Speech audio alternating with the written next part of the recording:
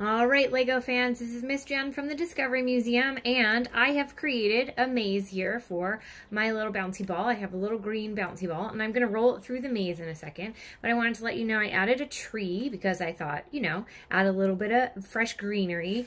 Over here, I added some ramps, and I added a safety guard too, so in case they did go up the ramp, they didn't go out.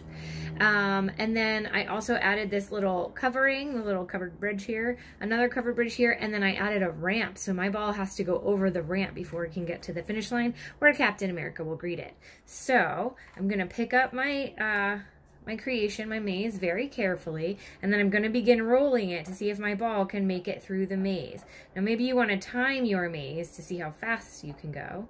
I'm going to try not go in any of those little holes. Oh, I did it. Okay, over the ramp. Come on, little ball. Come on, little ball. Go. Yes! We made it to Captain America. All right, now, to add another challenge, can you add another layer? Or can you connect yours with somebody else's and make a really big maze? Try it out. Post your results. Let us know how you do.